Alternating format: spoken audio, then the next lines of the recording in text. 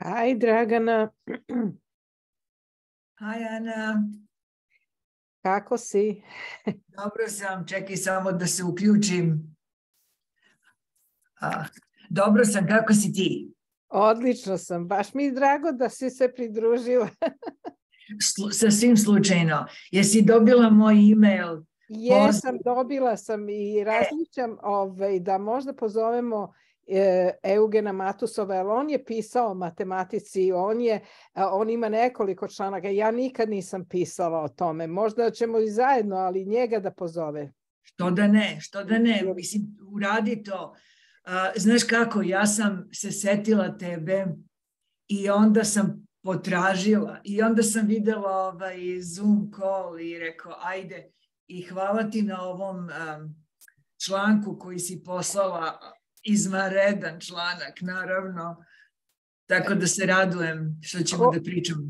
Koji članak sam poslala? Ja sam Šta?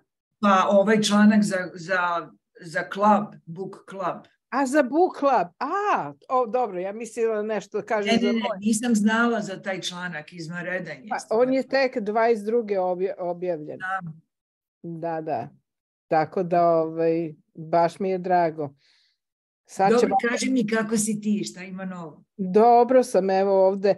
Pripremam jedan specijalni broj našeg ovog časopisa Dialogic Pedagogy Journal i tu ja radim razne vrste poslova, tehničke, a da ne govorim uredničke.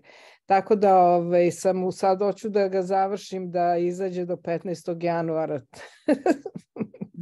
I ja se bavim editorskim poslom i svašta, tako da... Šta radiš ti?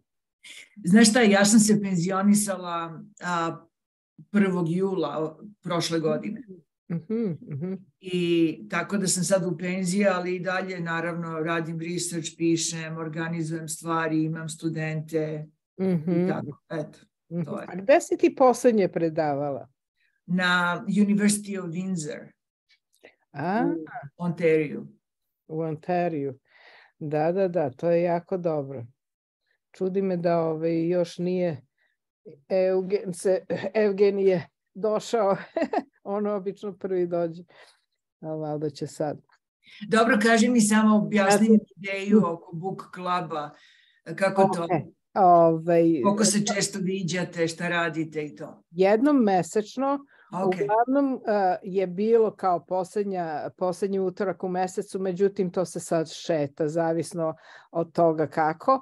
A to je deo ovog našeg projekta koji zovemo Univerzitet studenata.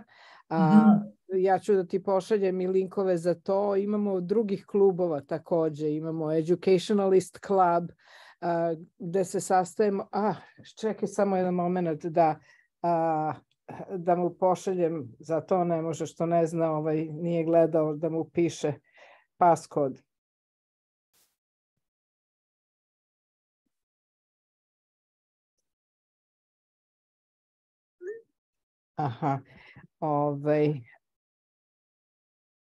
Imamo tu još, ja imam još jedan klub koji vodim, to je Play, Education and Play Club.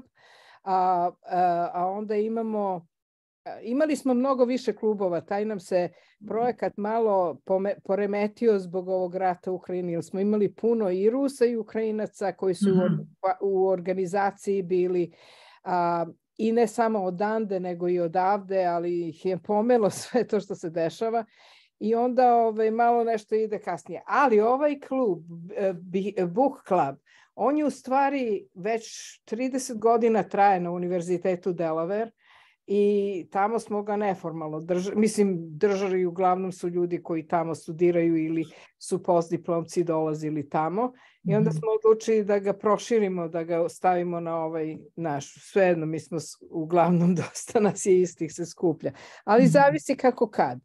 Tako, uglavnom imamo... Evo vidite, ja sam se pridružila. Pa da, bit će divno ako hoćeš. Ja ne znam šta je tebi u stvari glavno interesovanje tvoje. Pa znaš kako, meni su glavno interesovanje, intimno su research metodologije. Znaš, mene jako interesuje i kvantitativni, kvalitativni, različiti pristupi researchu. Ali ja sam matematičar, matematički edukator. Eto, to mi je ona uža specijalnost. I tehnologija. Aha, čekaj, nešto mu ne odgovara. Ti si u ovaj paskod Unis... Nisam morala da ubacim paskod. A nisi morala. Čekaj da mu ja pošaljem. Ok.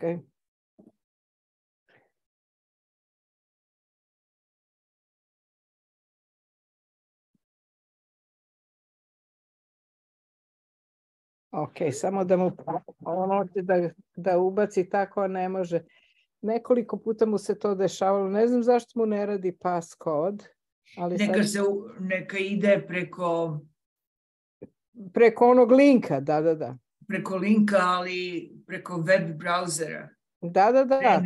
Sada da mu pošaljem.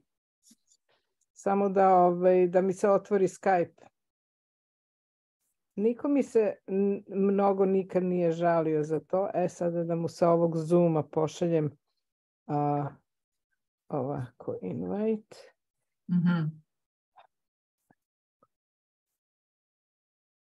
A gde je on? On je nekoliko blokova daleko od mene ovde u Filadelfiji takođe, ali čekaj da vidimo ovako. Obično se kopira, ali sada mi se nešto ne kopira. Gde mi je to? Copy invite. A to valjda ideš na participants, right? Aha, da, evo ti ga ovako. Sad sam mu preko Skype-a poslala. Da, inače možeš ovde da klikneš dole na participants. Da, to sam i uradila upravo. Dobro. Da. Dobro, kaži mi kako su ti deca, šta ima novo? Evo ga, sad prelazimo na engleski. Yes, hi. Hi, how are you? I'm fine. For some reason, it doesn't work for me. No, if you click on that HTML link through the browser, then you don't. Okay. Now, Anna, you're not allowing me to start my video. I didn't allow you. Okay. It says that. See, there is some. Okay, I see. Why is it that? Allow. Wait a moment. I think we should use my Zoom. It's well, we cannot now. Hold on. It says that you're not using, but I cannot unallow it. I cannot start. It says, okay, you cannot start your video because your host has stopped that. My host, it's me. You host. Yes. It's you. And I cannot use my video. How did you join? You send me the last thing. You send me a link. Okay, let me get out of here and try one more time. Try not to use anything because. Okay. Nikad nije tako bilo. Čekaj da moram. Vrućina mi je. Ja se inače smrzavam, ali ovde mi je sad vrućina. Previše sam se toplo obukla. Again. It's the same. I cannot use it. How do I put, wait, allow multiple, okay. Make host. If I make you host, okay, I'm making you host. Now you will be able to do what you want. Let me see. Yeah, now we can. Okay, good. Hi. Yeah, but I'm afraid other people cannot join. I don't know what it is that doesn't work, that what you sent me. I cannot get through. I don't know, but you could get through the link that I sent you on Skype. Yeah, and the link is direct without, maybe you should send everybody that link. Okay, let me just send the that. previous links that were there when you schedule, it's a required passcode. On that schedule also there is that same link that doesn't. No, but right now it doesn't require me for that. Okay, all right, let me just send everyone again. In the meantime, you and Dragana can get to know each other. Yes, hi Dragana. Hi Eugene, how are you? Nice to meet you. I'm fine, how are you? Oops, not bad, thanks. Yeah. This is my first time. I was just explaining to Anna that So I was searching for her. And then I went to her website and then saw different links and saw Zoom links. So I said, okay. And then I read, sorry, my computer wants to restart. Oh, God. Crazy. That is good, yeah. One after another. So yes, and then I saw the article for your book club and read it and enjoyed it immensely. So I said, I have to join the discussion. So that's my story. Okay, okay. And did you have any problem to join Zoom or not? Because I couldn't. Not at all. So no, strange, because why would I have these problems? Even yesterday, I tried the link and I was able to use Zoom, although the call didn't start. So even recording started. Yeah. So yeah, unfortunately, I have this private Zoom that I'm paying like Prime, and it requires me security, either to put passcode or to put the waiting room. I thought passcode is better because people can get in even if I'm not there, you know. So. Yes, yes. Right. Maybe we should use my Zoom because it doesn't work. Your Zoom has problems, at least for me. Well, in the future, will you use my Zoom? Yeah, yeah. And the passcode does not help you? Absolutely not. That's very unusual. And I put it, you know, I put it in my Word, and then I copied there, and it didn't work. But if you but use the direct link that you sent to me, but why you cannot use that direct link to all the time? It's if you look on my invitation when I invite through and on the calendar, it's there. The same link? Yes. But why it's asking me for password? Because you're not going through the link. You're going through putting my name into. No, I will not. I was going through the browser. Put that link in the browser. No, I didn't use the browser. I got notification from my from my Zoom. You know, because there is a scheduled. Let me see how it's doing that. If I can. No, probably I cannot. I cannot see how it's scheduled. I'll tell you how it's scheduled. On the calendar, it's like this. I just copied it. And it says on the calendar like that. And if you click on that link, then you don't need the password. If you enter this ID, then you need this password. There is something wrong. No. I gave you the wrong password when you asked me. I put not one, but a exclamation mark. It's one. It's one. Oh, that's probably why. I did because my fingers did the wrong thing. Yeah. Well, in this case, I couldn't. Right. Yeah. So there is one there. The link, this link, it doesn't require password. So this is. Let me say what I had in my that I was using. But now at least we know what the problem is. Right. Because the problem sounds like okay. Because this is what I was using.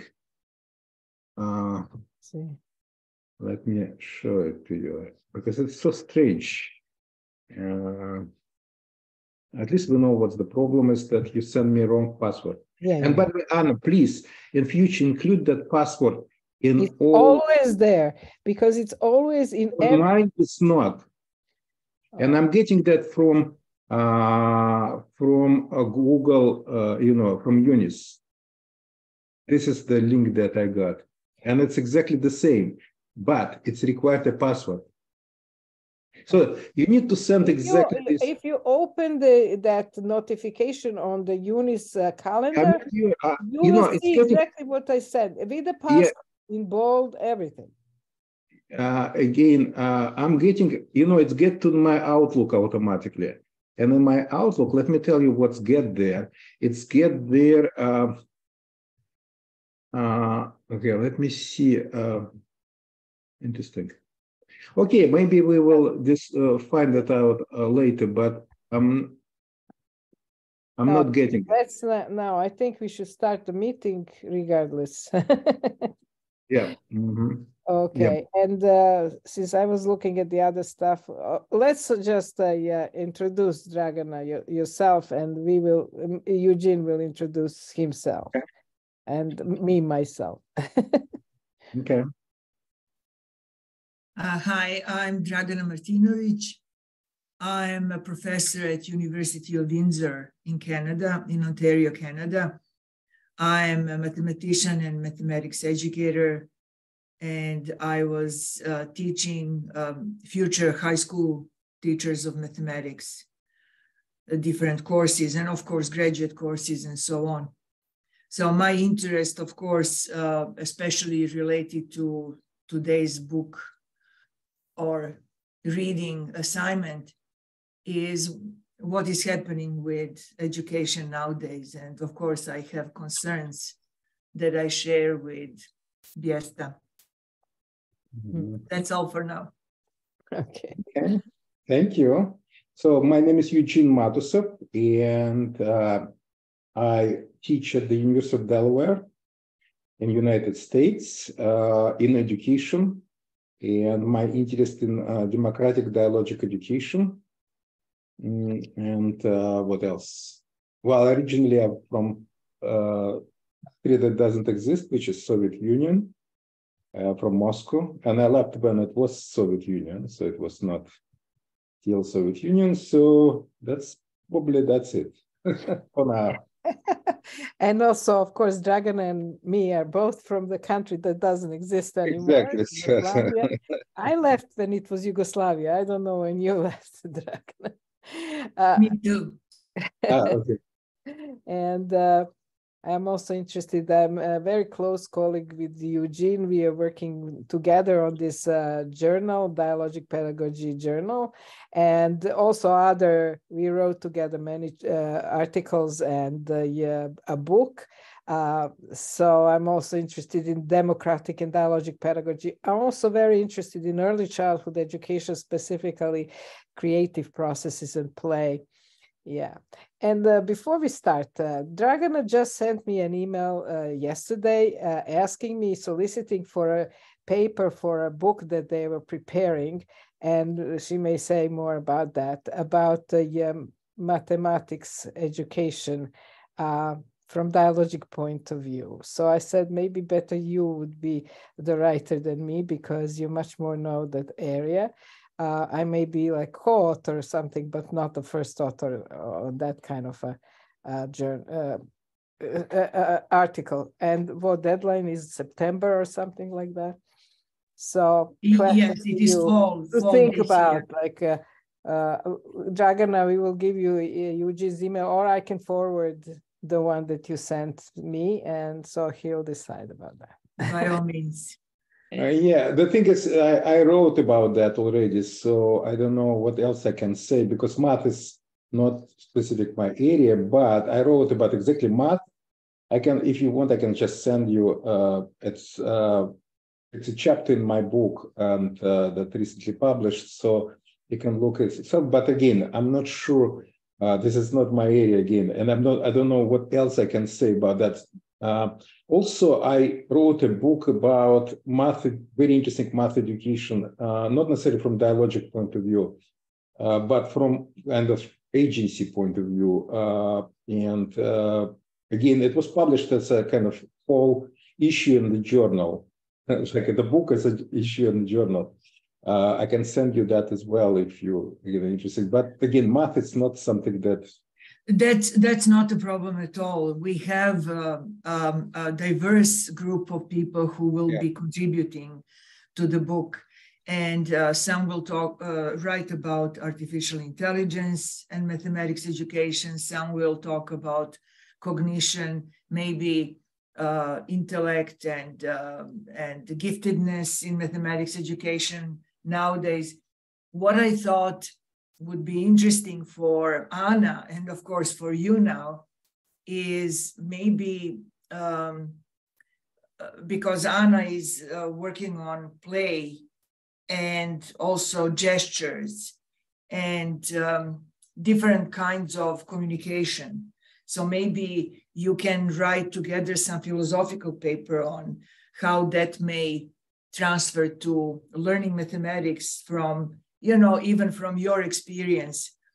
So we have cognitive scientists there. We have one person from University of Toronto whose interest is in writing and English. So I thought, okay, so there's also Anna's interest. So we could have maybe a section in the book related to language, communication, and so on. So you know what?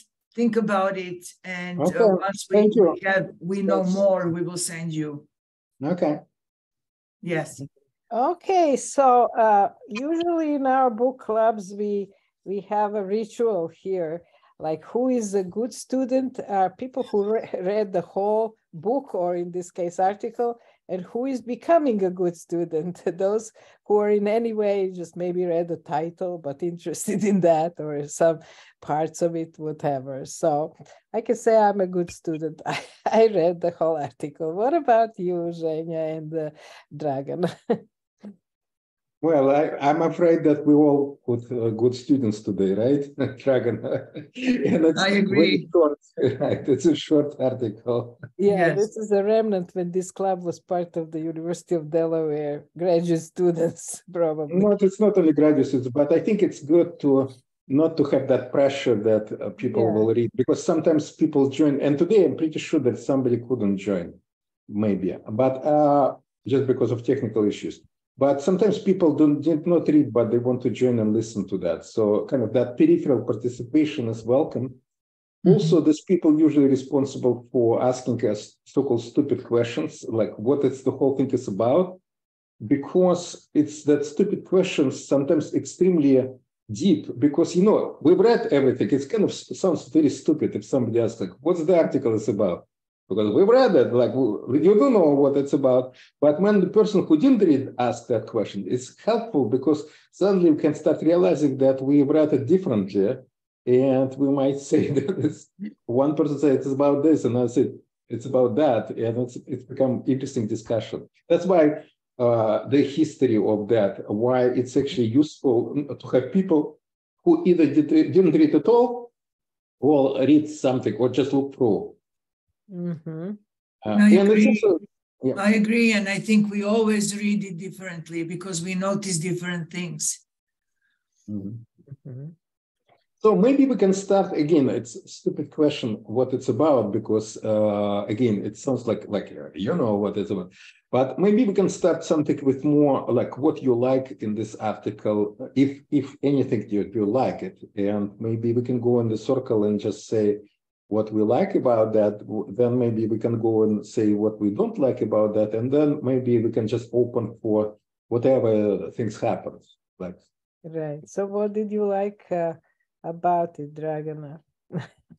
Why do you start from me? I'm new here. I feel vulnerable. Okay. Start with yourself, Anna. What you like about this article? Okay. So, I'm starting with myself. What I liked in this article is that it talks about the topics that are very, I think, important in today's education, about the whole approach to education, who actually should be deciding about education, where the pressures come, what the problems are from these pressures. And Biesta, I know his other works also. He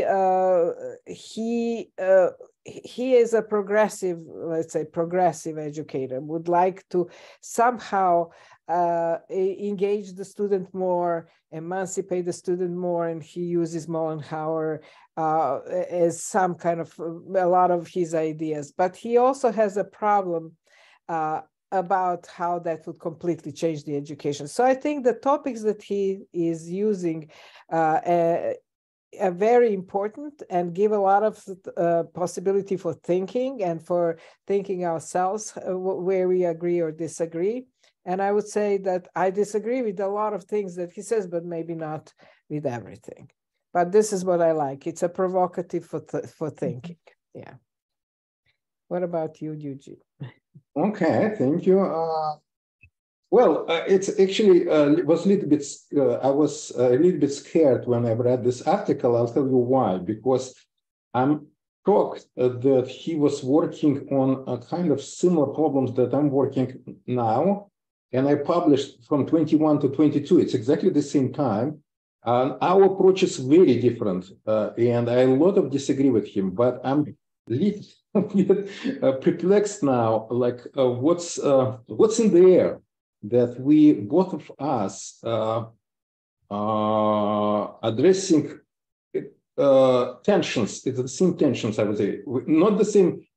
How we formulated very differently in disagreement, because I'm not a progressive educator and I criticize progressiveness. And by the way, I can see a lot of his struggle in this article, which he hides from the reader. And in my view, and I think he's aware of that by hiding. It's not his blind spots. I think he hides them from the readers, knowing perfectly well what it's about. But it's still interesting. Based on what do you say that? Based on the clear asymmetry in his article, like, for example, he spends time on criticizing what he called instrumentalism, while not well, and he rather well defined it, but he's not well defining what he called kind of institutional, school as institution. He's not defining that. And in my view, if he starts defining that, he will running in the problem with his progressivism. And it's very difficult for me to say, like, he stopped there. And I don't believe that he's not seeing what the problem is. He's seeing that, but I think he's BS. I've read a lot of BS. He's very uncomfortable with things that he doesn't know what to do with that. In other ways, he's not comfortable with uncertainty or publicly talking about uncertainties that he has himself. Mm-hmm. And so it's almost everything is there except to say that elephant is in the room. And he's not doing that. And again, I don't think it's a blind spot on his part, because it's that asymmetry should bother him, that he, at the end of the day, he's not so much talking about what he wants to talk, which is school as institution. So how it should look like, so how that's part is kind of very, he discuss why it's needed rather well in that short article, but not what it is, and or what's his vision of that. And in my view, it's running into problem for him, which he doesn't want to open for us to see. Mm-hmm. Well, that's interesting, what I heard from both of you, because you said that you disagree to some extent with him. I started because I know his previous work, and I know that he is provocative. I think nowadays we need provocation in education, especially. It's just like a swamp that I see, going in the direction that I don't agree with necessarily. So I expected a lot from this article. And for me, it was very interesting idea to discuss school as an instrument and school as institution, comparing it to school as institution. Also, it was very interesting for me to read the literature that he is citing. I'm not familiar with that literature. It's not my field, but I'm looking forward to read more, and also to read your articles, Eugene, that you said you wrote. It was interesting while I was reading his article, and maybe that's the point in which maybe all three of us agree.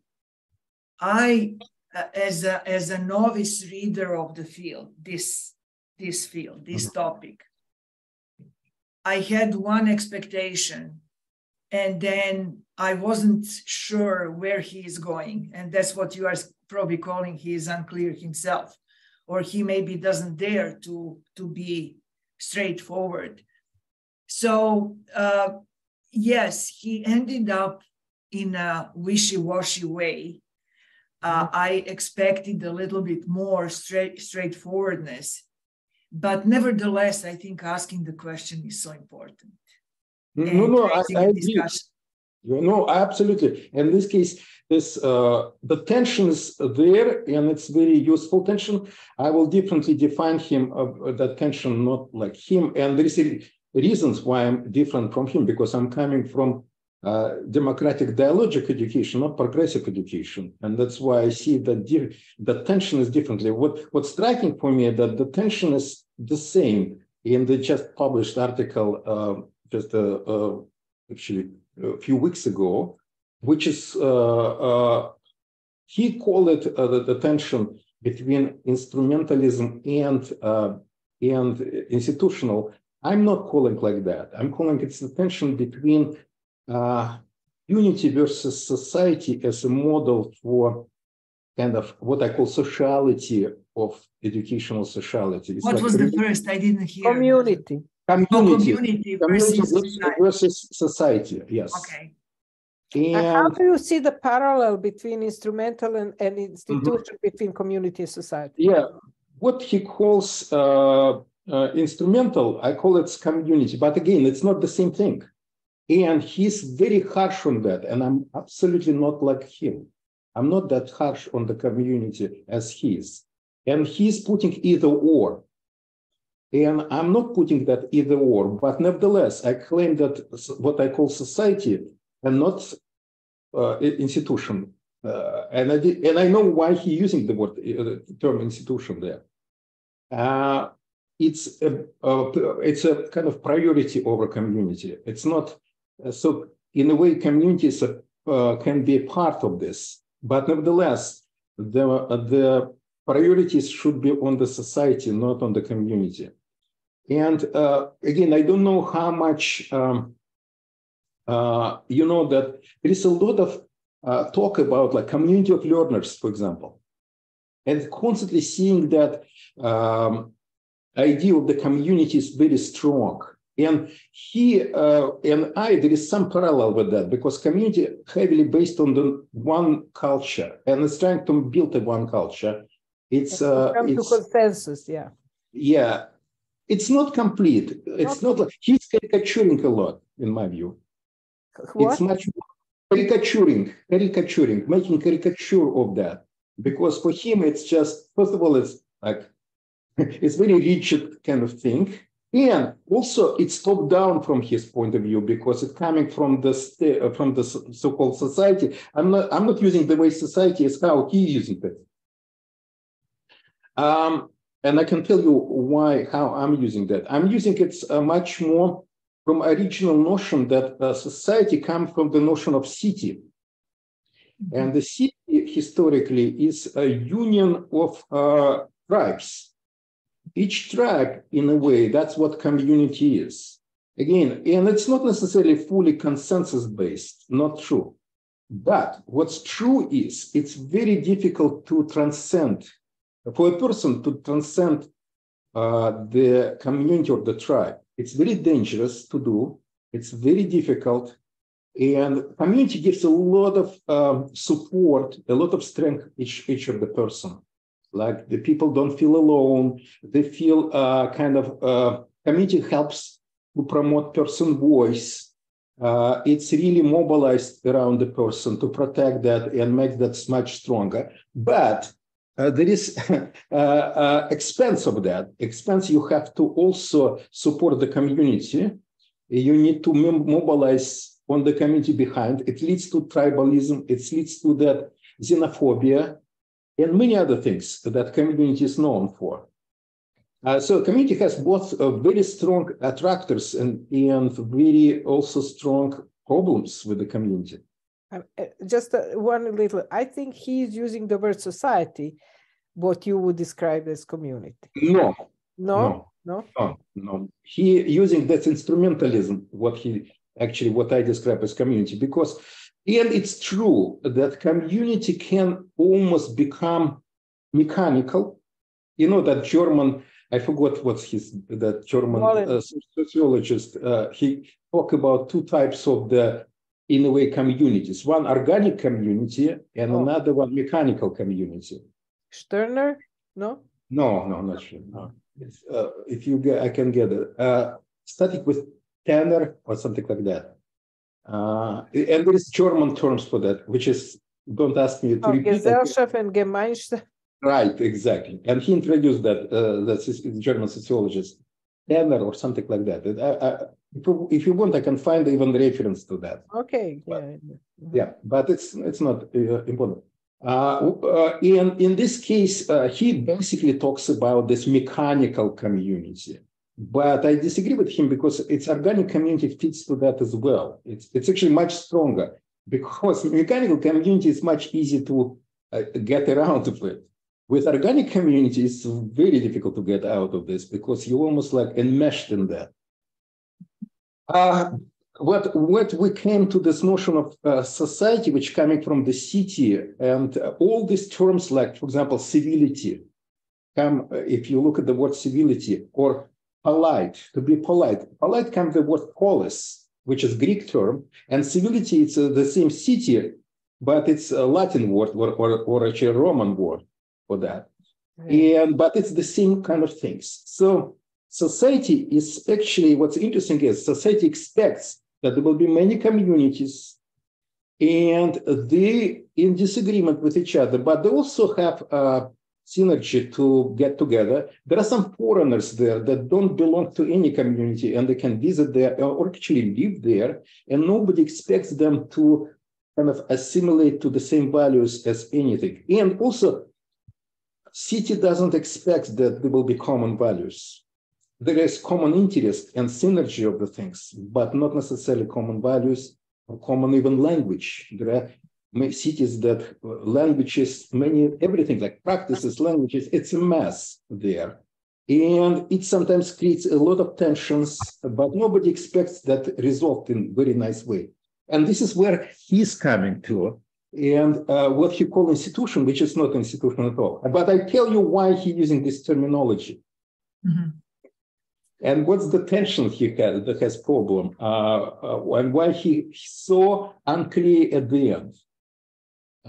Because he's correct in my view that democratic society, which is society in my term, and in his term actually, in this case we agree at that term, it's based on pluralism.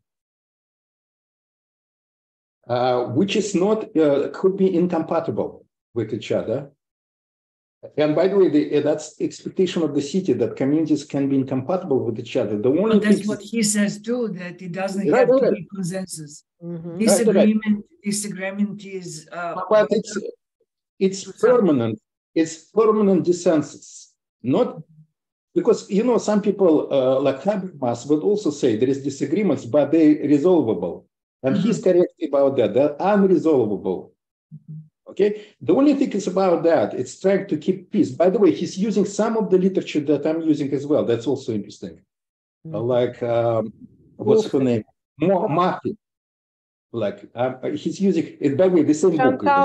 It's spelled M-U-F-F-E, Mafi. And that's from political sociology, a very interesting. From Belgium. So in this case, kind of we're on the same page. The problem is, and this is where he stops, because he's in big danger in my view. Because if you start thinking about if you want to promote that, in a way, education should fit to that democratic society. And as soon as he starts doing that, he will lose control of that.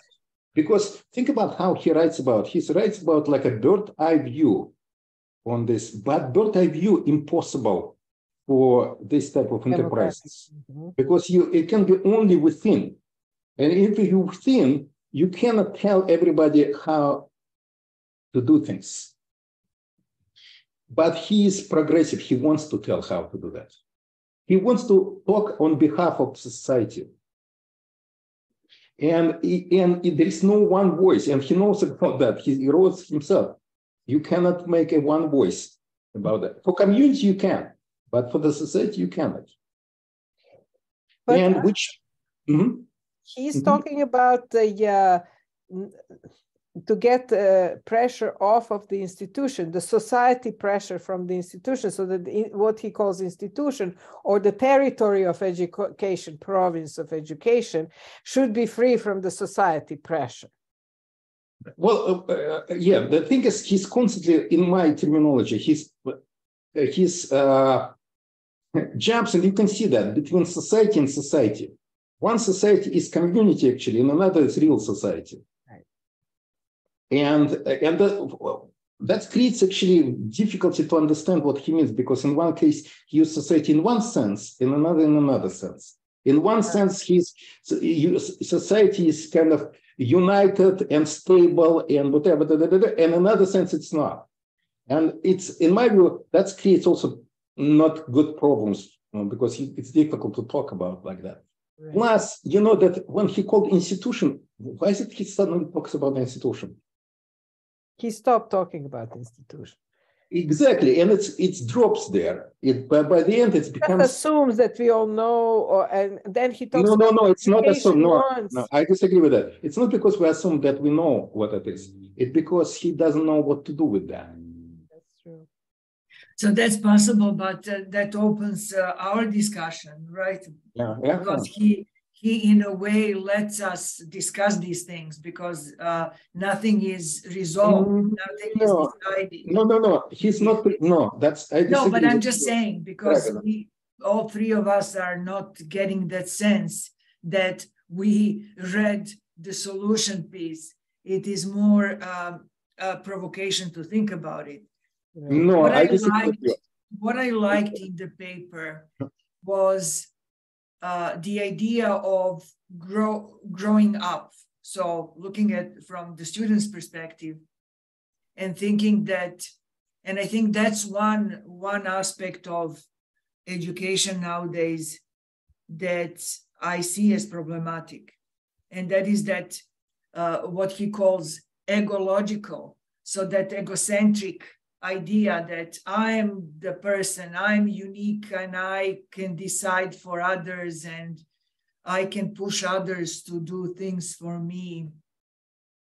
And I think that's a big problem. What he's saying is we need to teach students to become grown-ups, to live in the society. I don't know if you listen to Jordan Peterson, to whom I started listening lately a lot. But he's talking about that thing.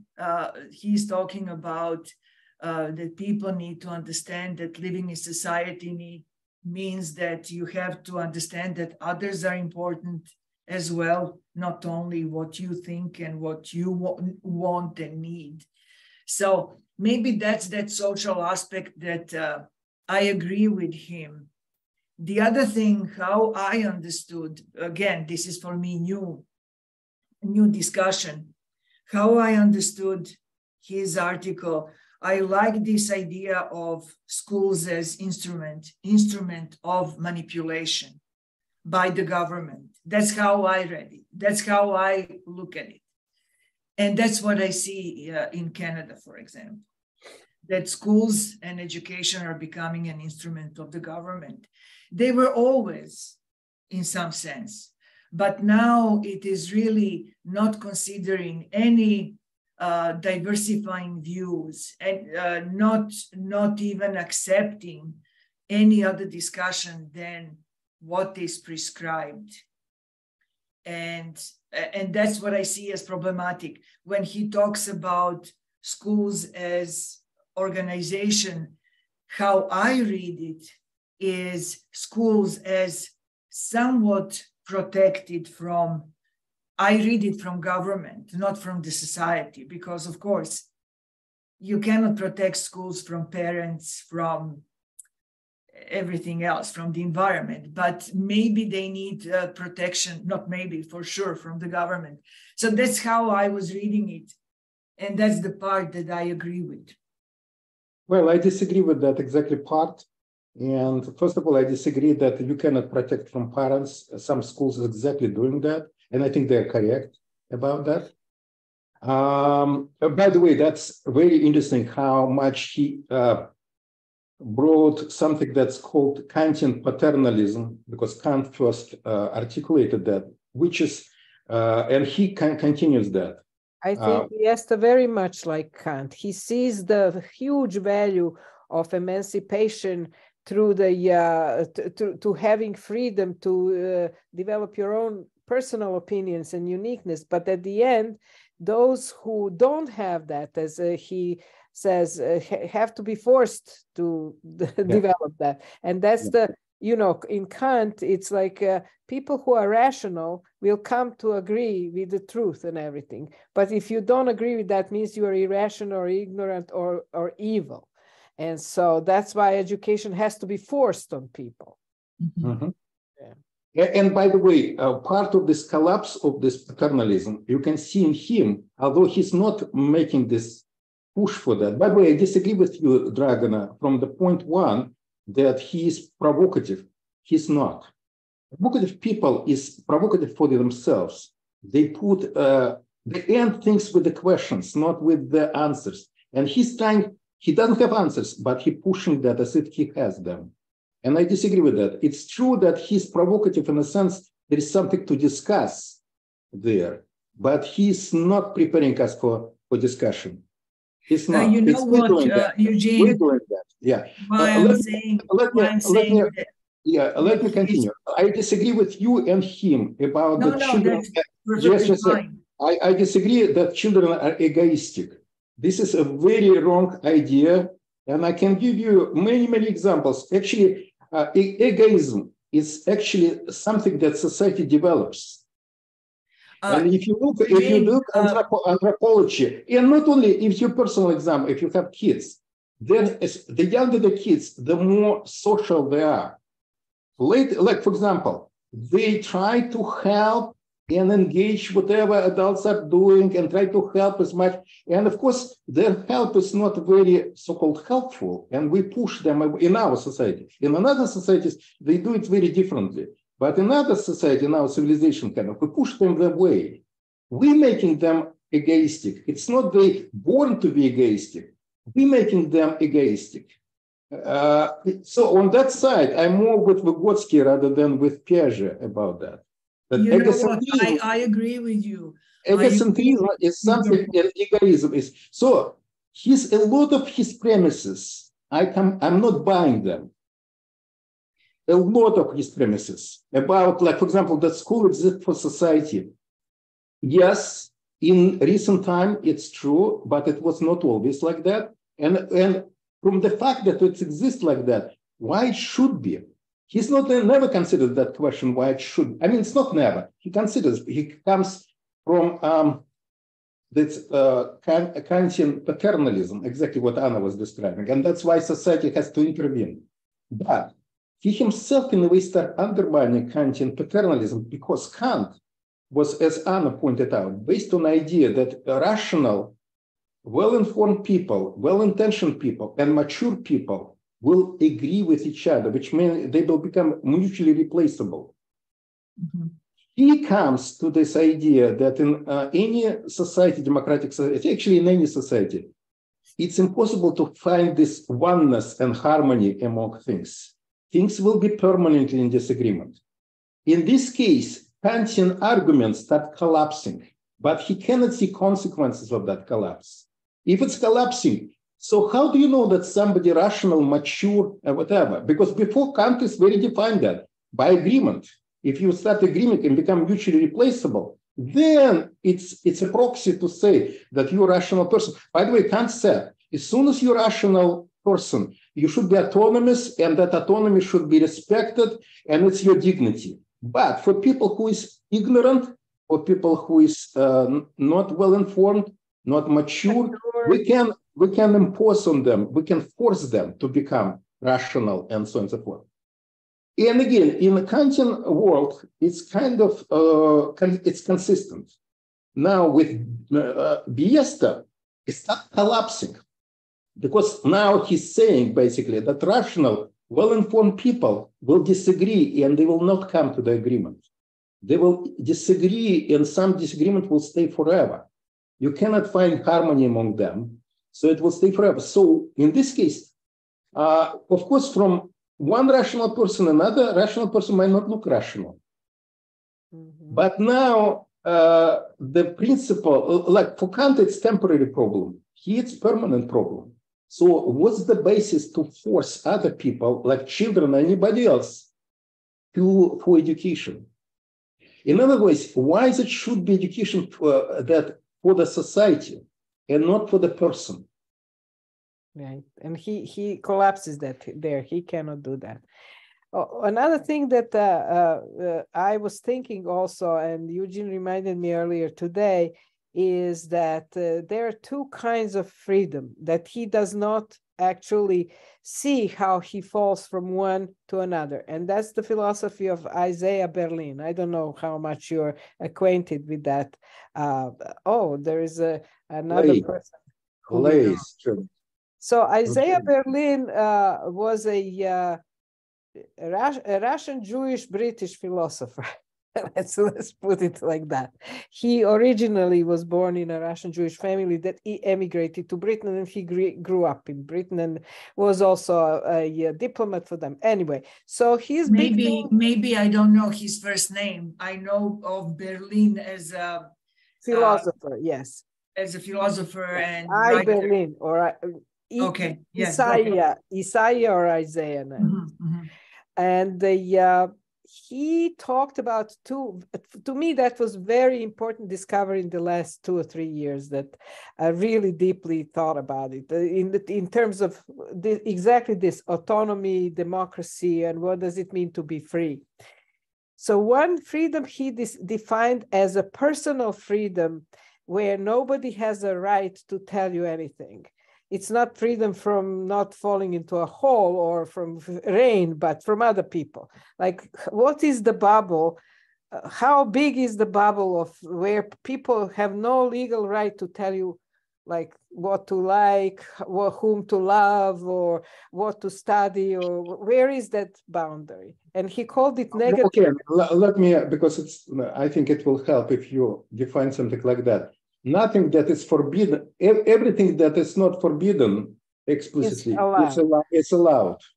That's negative liberty. So negative because it's not defined. There is no definition what's inside that liberty. Positive liberty is defined, like exactly what Biesta tries to do, like what is good for somebody. So opposite from the negative, only what's allowed is free. What is not said anywhere is not free anywhere.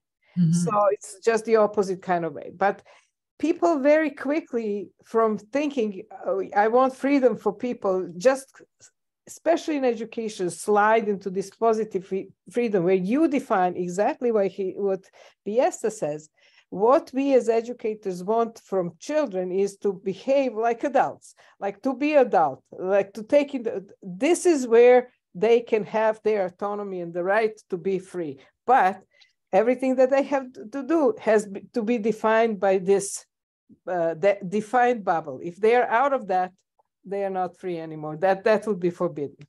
And that is something that is actually, you can call it paternalistic, because you're defining for somebody else what's good for them. You're defining final values. And Berlin also was the one who wrote about pluralism of values, and that values, you have to always expect that there will be contradictory values, where there is no middle ground, that you cannot find the solution to reconcile. Like, for instance, Berlin was talking about, let's say, a value of justice, like somebody killed somebody else, and now you have to indict them and give them some kind of a court order to go to jail or to kill them, whatever. That would be justice, to pay for what they have done. And the other value of mercy, like we will be merciful, we'll have good feelings and not really apply harsh justice or something. There is no middle ground. Either you go on one value or the other value. And so that was one of the contradictions. And what Biesta wants, I think, as a progressive educator, is to find a harmony of values. And that's positive freedom, really. Because, on one hand, because he's progressive, and this is what he's coming from. On another hand, now he's realized, I think for the first time in his writing, and this is why for me it's such an interesting his paper, because he surprised me. Because now he realizing it's impossible, in principle, this harmony. And what he hasn't started is to start drawing consequences from that. This article is hinting that, and it's okay. He cannot formulate them consequences. That's fine, but he's not even letting us, a reader, to raise all these questions, because he could have done. He said, now I'm just at loss. I don't know what to do now with this, because of this, this radical pluralism. It's not just pluralism. It should be called radical pluralism. Because pluralism in itself, it's solvable, because you can create some kind of compromise, for example. That's one solution of the pluralism. But this is the problem, it's a radical, the values there can be, sometimes compromise is possible, but it's also, there is impossibility for, in principle, in obvious to create this compromise. And this is kind of, he's not going, what's the consequences for the education can be? And with his assertion that, for example, education must serve society, the biggest thing, not government, but society, that's problematic. Why is it should serve, and who is that society now? Before you can say what society is, because it was oneness. Now, what society are you talking about? The society is not, it's not entity anymore. It's a union, a loose union. It's just of the communities that choose to live together in peace and have synergy from each other. That's the only thing. There's no such thing as society wants us something. It's not anymore agent. Society is not agent anymore. Mm-hmm. It's a loose union. It's not the person, because you know how it's almost like a person. We were like, society tell us what to do. Society cannot tell anything, because exactly it's not, because it's not, there is nothing one in that. What's the consequences for education? It means that the people who constituting it should have voice in defining, not BS tells them about what's education for, but they will start defining that what it's for. In primary things, of course, it's students. And this is his base. Basically, he cannot one step further and say that students have not only the different needs, but also rights to define what for them is education. And of course, his argument immediately, like Kant will be, but they will going to make mistakes. They're ignorant, then this and that. That will be immediately like very, very egoistic. He's not egoistic. It's children egoistic. He's not. We're not, with adults, we are not egoistic, but suddenly children are egoistic. And that's why they need help, and we cannot trust them with their decisions. Mm-hmm. You know what, when I was reading the article, I didn't get a sense that he is taking only one route. I thought that he is providing different scenarios. That was my reading of the text. Mm-hmm. Because he was saying, this group may think that purpose of education is that. The other group may sure. He's so he's giving some a little bit of flexibility, and that's why he's not coming for me with one solution. And let me tell you, who is from this point of view, who is here to give people flexibility? This is already what called domination. That and deciding for other people. What would you rather have him do? What would you rather have? Well, I'm doing it for myself. I don't need to do it to BS. I'm doing it for myself. When I was saying that, I find that the most important people who define education is students. And they defined it many different ways. By the way, in ways that I don't like it, for example, sometimes I don't like it, or sometimes I like it. It doesn't matter. It's not for me to tell what the education is about. It's a part of education. That's what I realized. My approach comes from this idea that what's the difference between learning and education, which is a very important question. Yes. Can you say more about that? Yeah, and I define that first of all, learning and education have a very interesting relationship like that. Learning may be not educational, and education may be not based only on learning. Yeah, that's first thing. So let's forget about the second part, which is also interesting. What else exists but learning, on which education can be based? And it exists. It's our civilization just lost that interest in that for some reason. But anyway, that's another, we're not going that path right now, unless you're interested and I can elaborate on that. But yes, I think that it's important to say that. No, it's not. It's right now, it's not. Let's not go that because it's distracts us. But let's consider learning and education only. So in my view, learning becomes education only when the person who experienced that, first of all, recognize that learning, and secondly, value it as useful or helpful or has high value about that. That's it's become educational. So education, what transforms learning into education, and when there is a judgment about that learning, is that first of all, it's noticed that learning, not any learning is noticeable for people. But secondly, that there is evaluation of that learning, and it's positive evaluation at this moment. It's educational. By the way, it means that in later it might change. The judgment of that person is changed, and suddenly what was educational suddenly stop being educational, and vice versa. It could be initially negative, then it become positive, and so on and so forth. So education is ephemeral in this case. It's not things that steady exist. That's one thing. Another thing is a judgment of the person. So if somebody defines what's good, what's education is, or what's educational, what's not educational, like learning how to play video games, is it educational or not educational, and so on and so forth. If somebody makes that judgment for that person who experienced that, it's robbing from education. It's exactly robbing from education. That's why educators should not be involved in the business defining what education is about.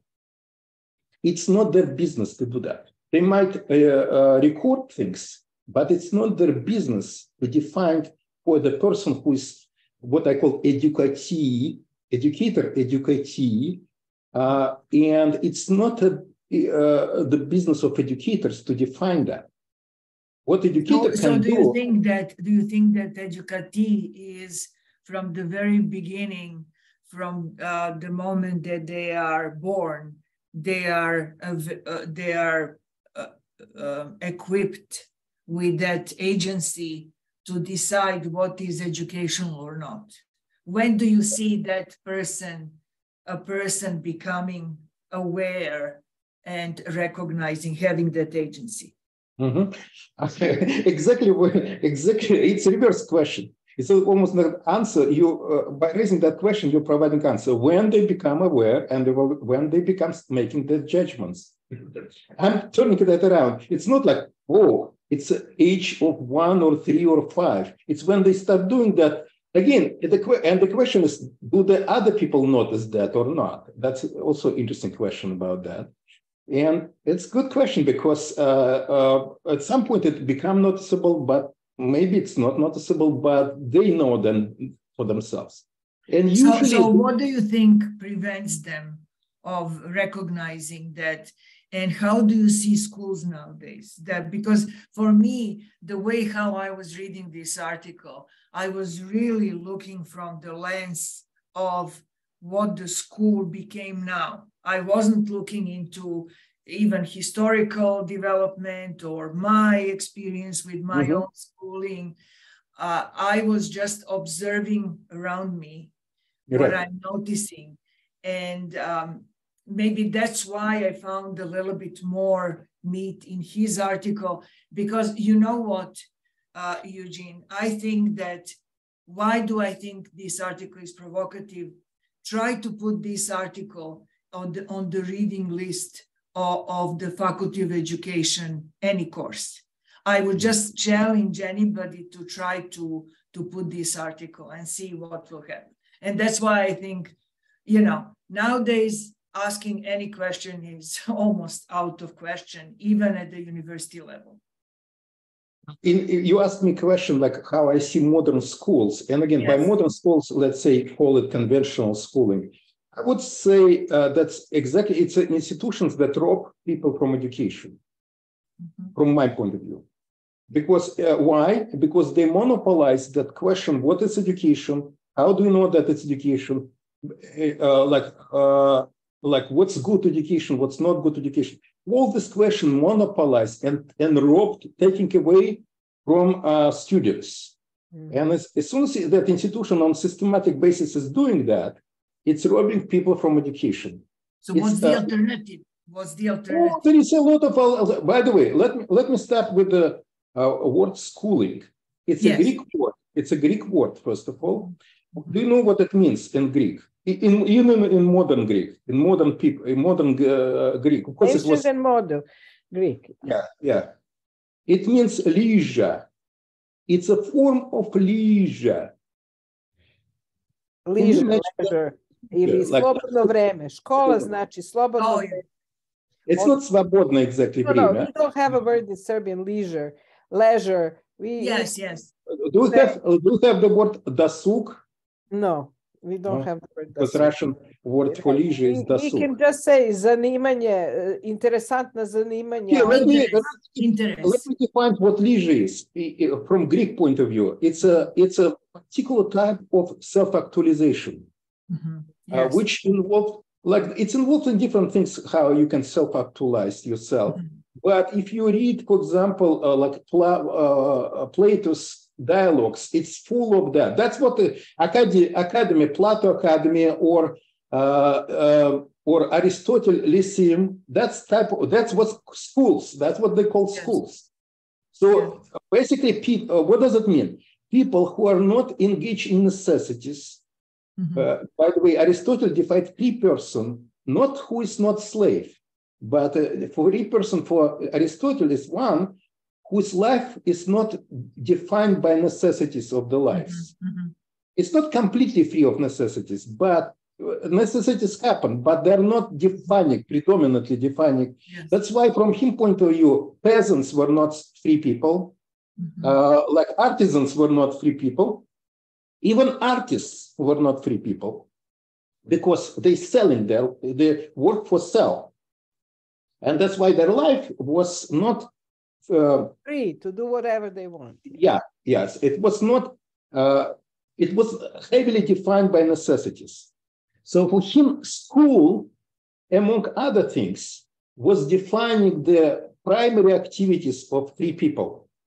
In our society, of course, if you think about who was that free people? It was, first of all, it was not slaves.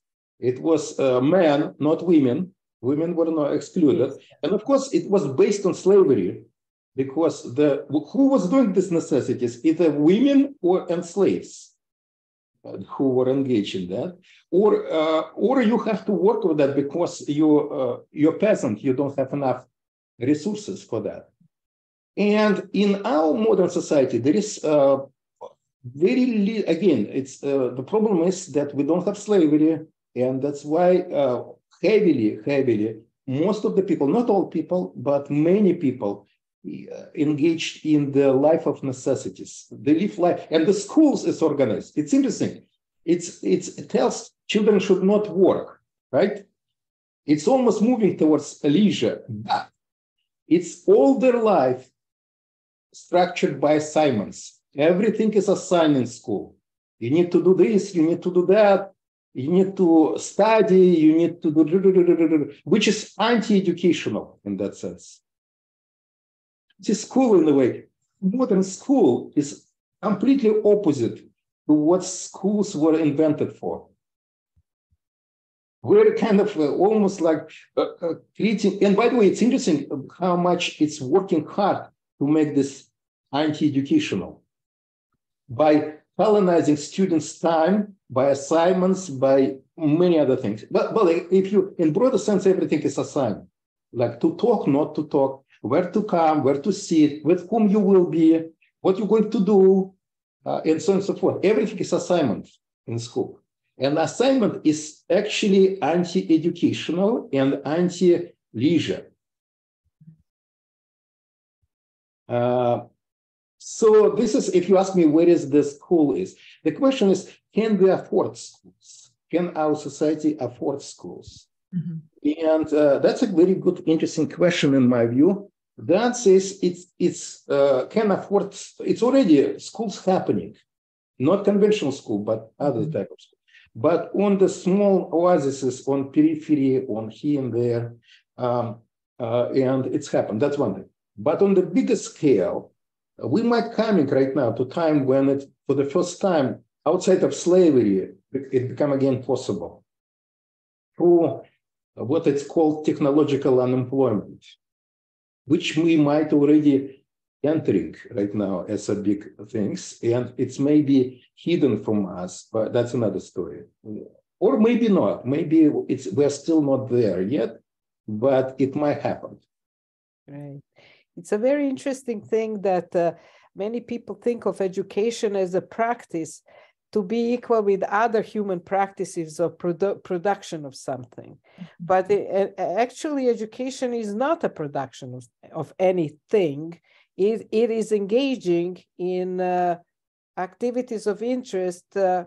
Production may be part of them, but not for the production, but for the personal enjoyment, learning, whatever, actualization, let's say. Mm-hmm. So it's kind of like opposite of productive practice. Mm-hmm.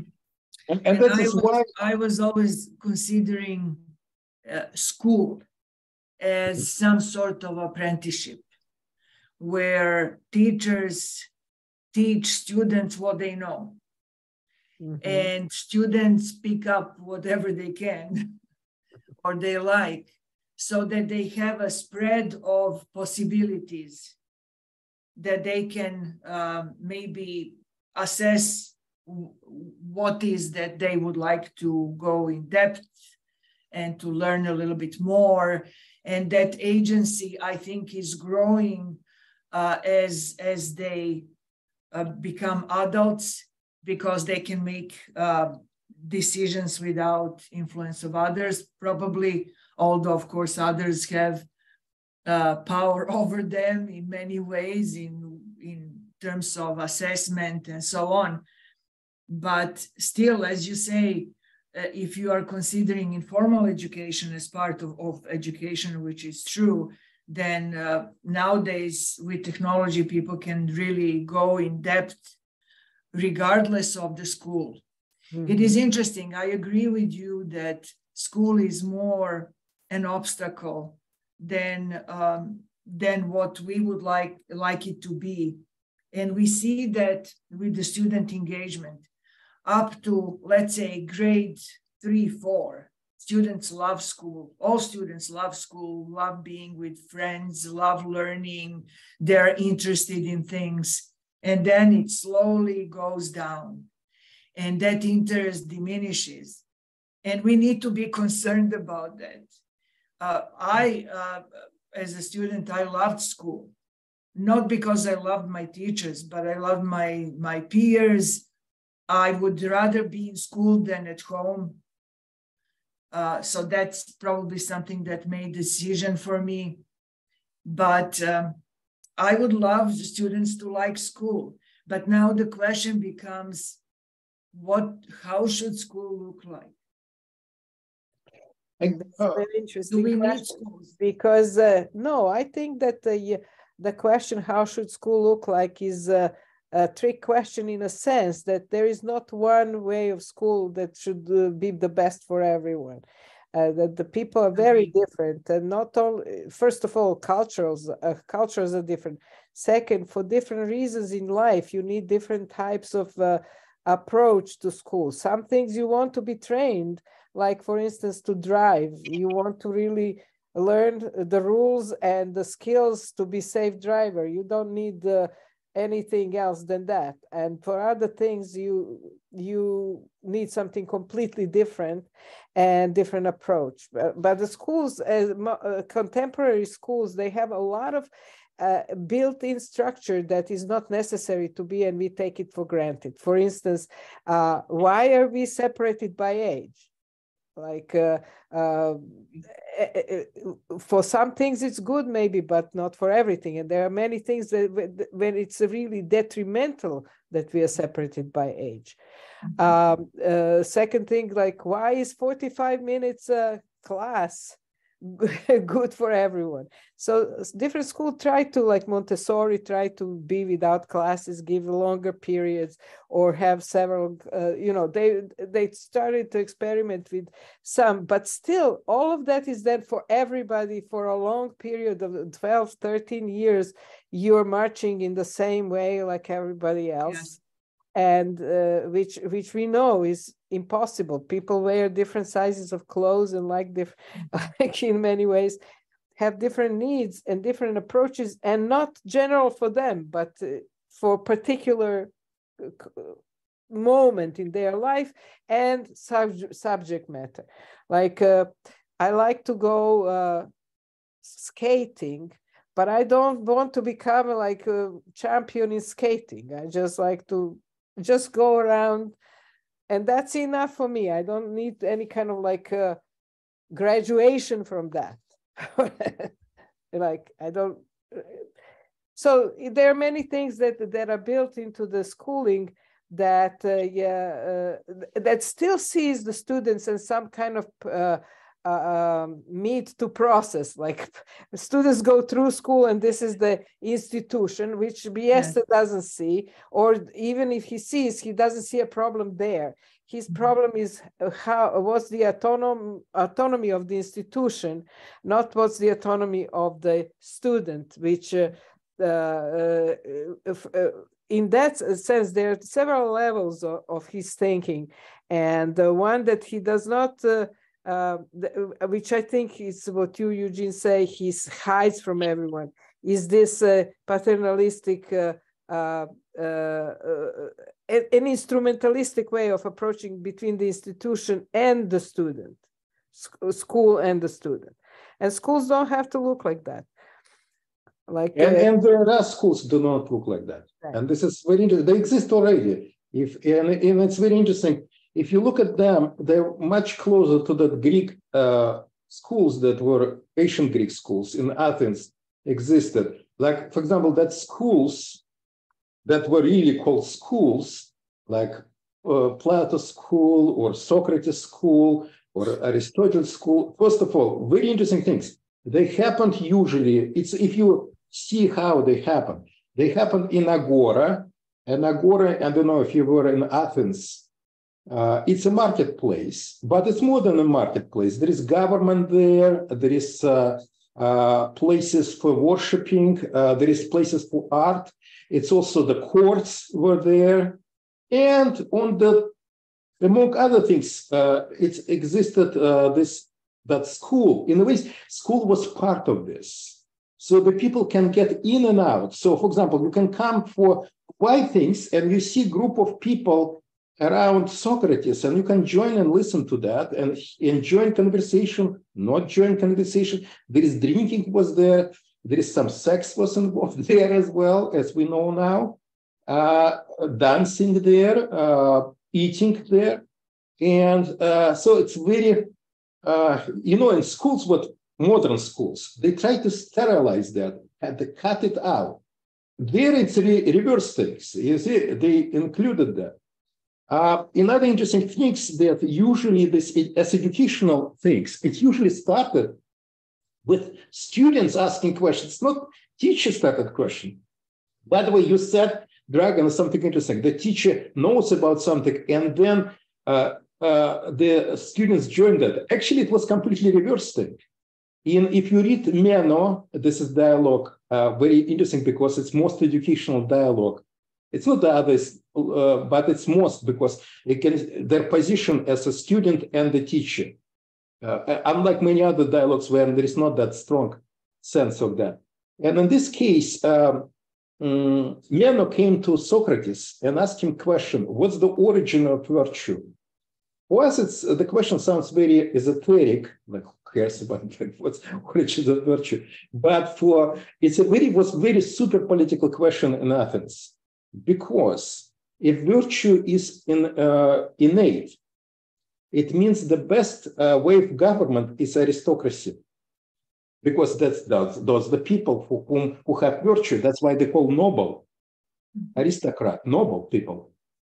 If it can be learned, democracy is better way of solving. So it was super political question. For Socrates, he was not interested in that question. He was interested in the question, what does it mean virtue? And first part of this dialogue is a fight between Meno and Socrates of what they should discuss. And at some point, Socrates suddenly realized, he said, wait a minute, you came to me with this question. I didn't came to you with my question. It means I have to subordinate my interest to yours. I should not discuss what's interesting for me. I should help you, since you asked me for help, and I'm willing to provide help. So I should help you to figure out like what's the origin of virtue. And in my view, this is a very good lesson. What's the role of educators? The role of educators is not to teach what they know. It's not what's that. It's to help students to develop their own views, ideas, values, with which teacher might disagree. And so it's not about movement from the teacher to the student. That I read in this article as well, that there is a conflict between what is ideal and what is real in a way. So ideally, that would be the case. But working in educational system as you are, we know the capacity of teachers and problems that they have and how they don't have agency themselves to teach students. So in this case, we should not work. The system is corrupt. Yeah, so we should work against the system, not with the system, but against. Yes, yeah. So I agree. So maybe instead of thinking about what's the good system should be, maybe it could be system. Right. It's anti-systematic. I can tell you that many parents now, even parents who are teachers themselves, are taking their children out in the environment, out of public education. Some are putting them in private school who can, some are teaching them at home. So obviously there is some trend, and I don't know where the government will recognize that this is a trend and if they're going to try to stop it or somehow steer it. So we'll see. But for me, the biggest question is about democracy and what is democracy. So we have on one side question, what is education? What is the purpose of education? But what is democracy nowadays? Anna, tell about your special issue, because that's in a way. I just mentioned, Dragana, when we met before Eugene came in Lay, that I'm working on finalizing this special issue for our journal. And the special issue is about dialogic pedagogy and democratic education. What's the relationship with these two? And one of the very interesting things I write in my introduction is when we send a call for papers for that, most of the proposals came not about democratic education, but about education for democracy or civic education. And one of the things is you're teaching people about democracy while they are living in complete autocracy of the school. They are not in any democratic. So they're constantly talking about some ideals somewhere else, but what's done to them is that they don't have democracy, or maybe just a little bit. They can have a representative on the faculty or about some special activities, but basically what they are learning, how they are learning, whether they can learn or not to learn, with whom, and everything is decided for them. And there is no negotiation for that. So that's not democracy. But there are democratic schools. I don't know how much you're acquainted with the democratic schools. Schools in which okay. So that's why we didn't have most people in United States and let's say Canada never heard of democratic schools. But you did maybe if you heard of the school in England called the Summerhill School. Yes. That's the first and the oldest democratic schools where students and teachers and everybody who participates have meetings in which they decide everything about every aspect of their life together and their education. And they have voting, exactly everybody's vote has the same value.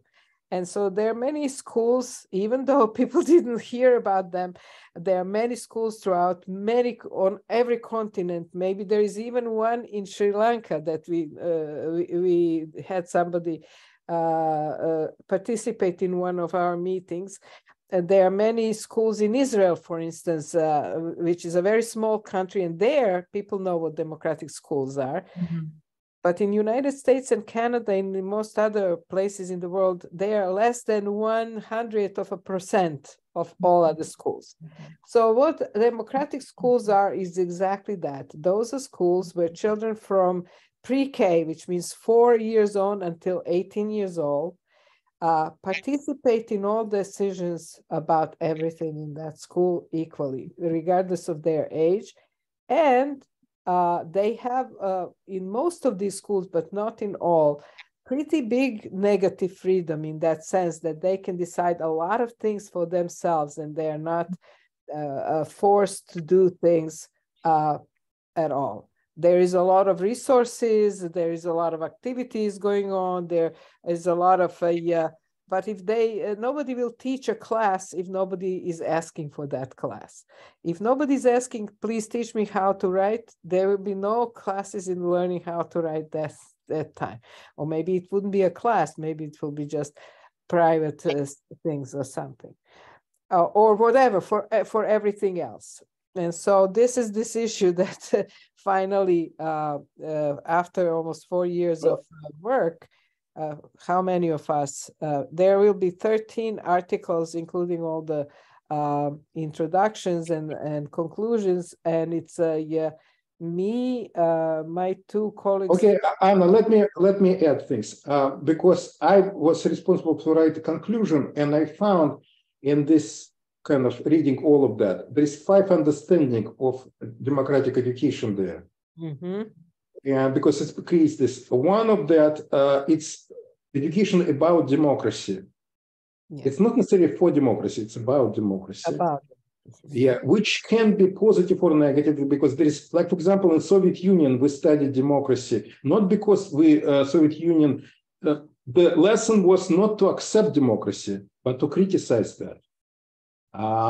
So there is second understanding, what Anna talks about, education for democracy. In a way, the idea is to become a better members of democratic society.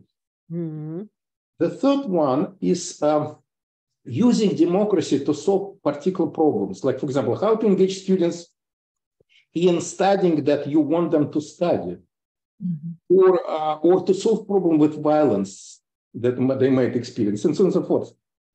So democracy is a tool to solve problems.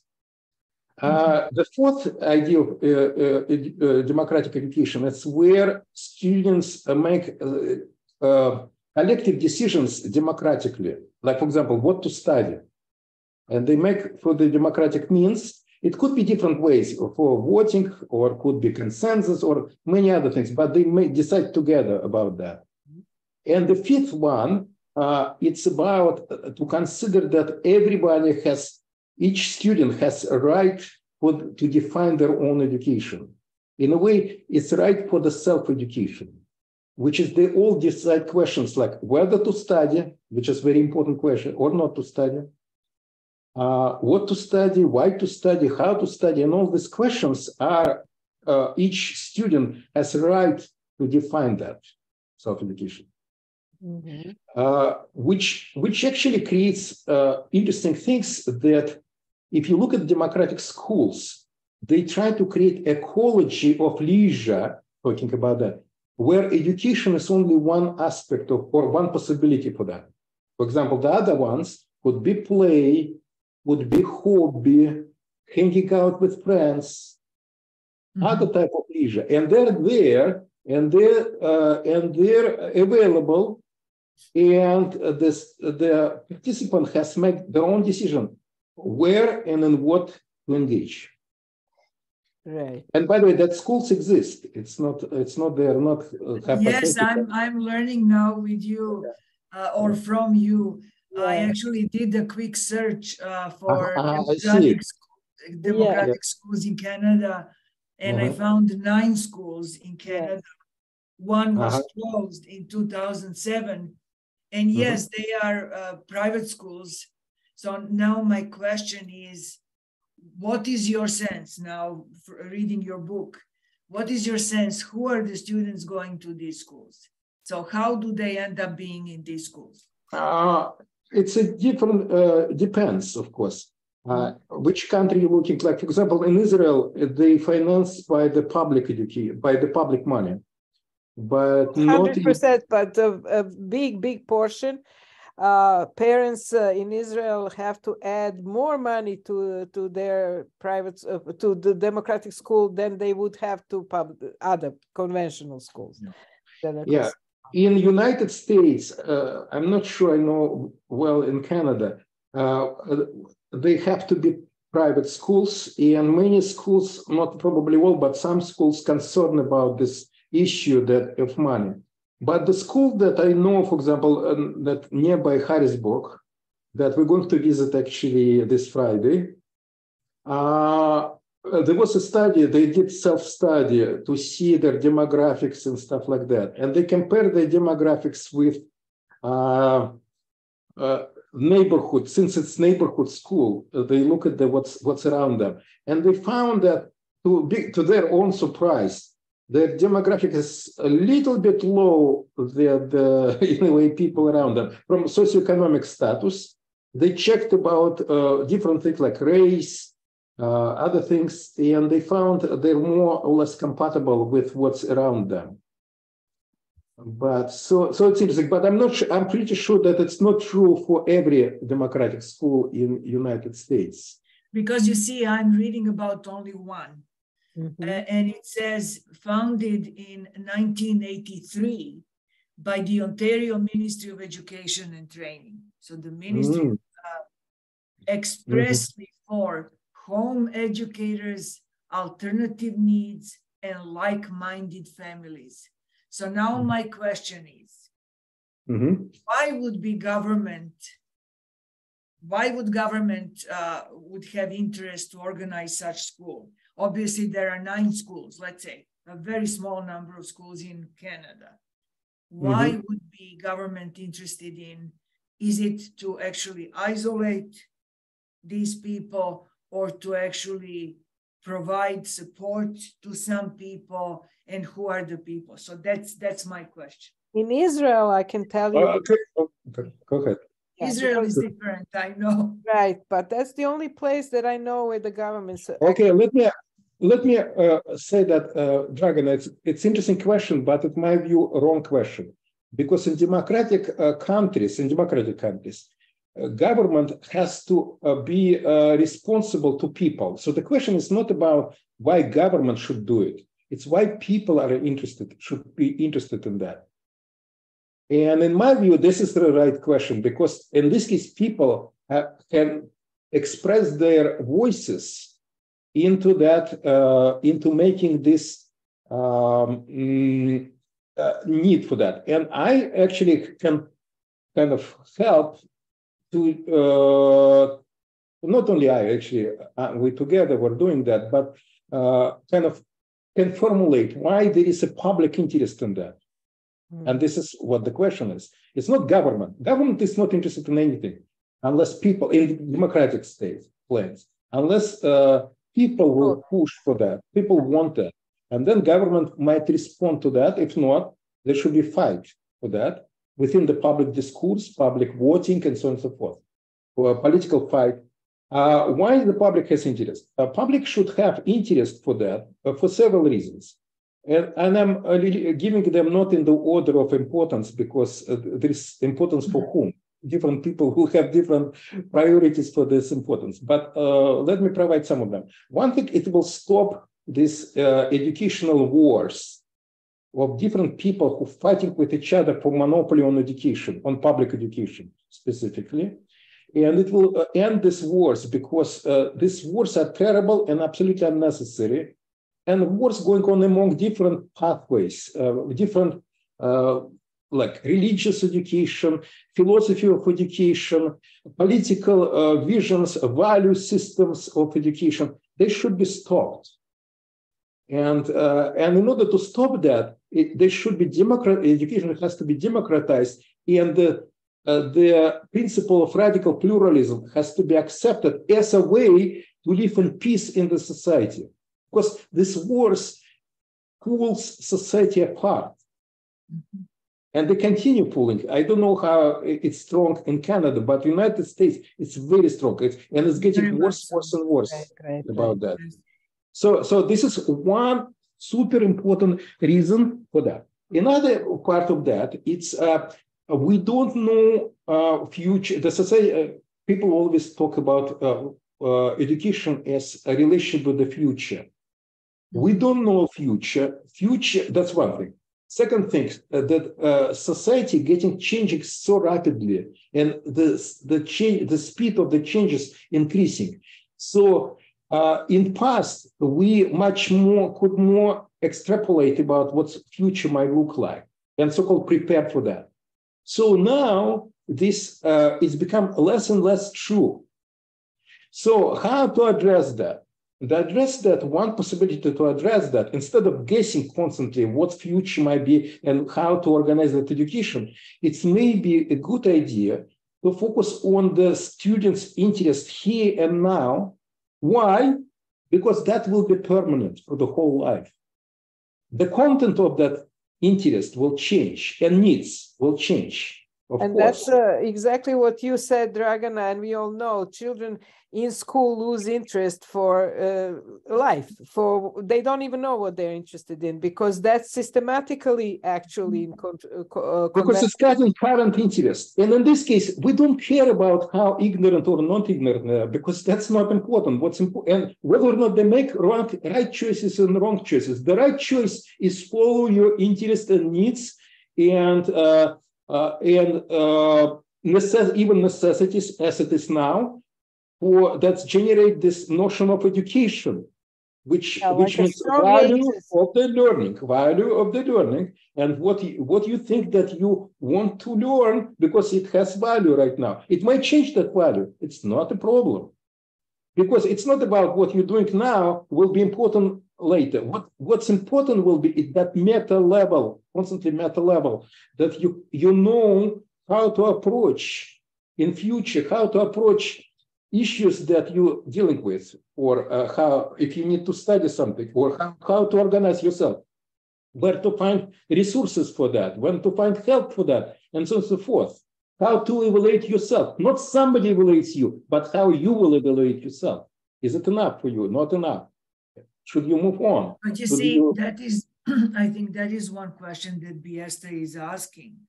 Mm-hmm. And that is, let's say that you have such democratic school. Mm-hmm. And I just didn't call it democratic. I knew about these examples, but I didn't use the term. Mm-hmm. So that's new for me, and thank you for that. But let's say that you have such school. How do you prevent, or how do you make sure that the school is faithful to disorientation, so that it doesn't become corrupted, that educators are doing, let's say, right thing, that parents are not interfering with the school, that society is not bleeding in, or government is putting different pressures. So how to ensure, let's say, the quality of...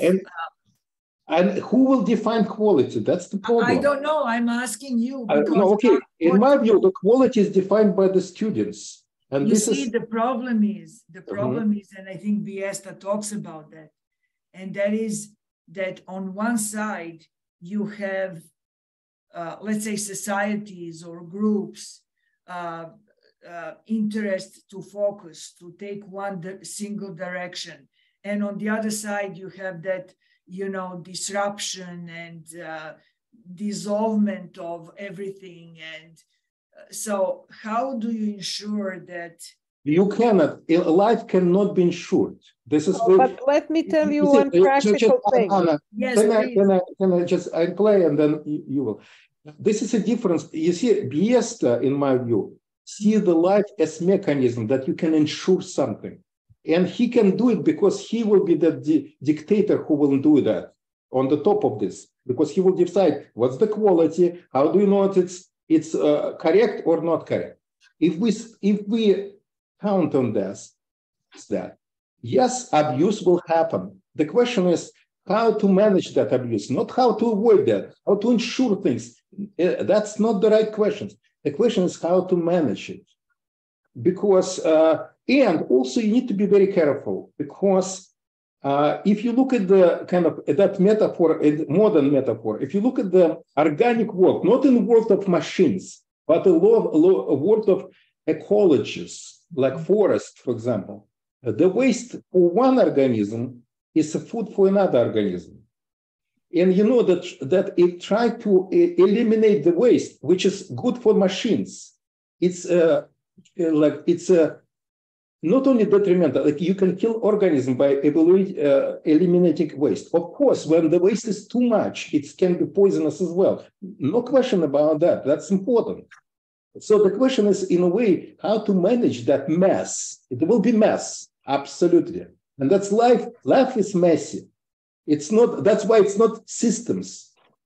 Systems are orderly. Life is messy. So the question is how to manage that rather than how to, ensure that abuse will not happen. It will happen. And it will be also problematic because for one person it is abuse and for another it's perfectly great. By the way, it's if you think about that, when we're facing with this, it's art. Art, look at the art. There is a lot of, you can call abuse, but other people will disagree that who will ensure quality? The people who, like audience, in many ways, ensuring, they judging, do they like it or they don't like? Nobody forced people, well, so far, watching movies.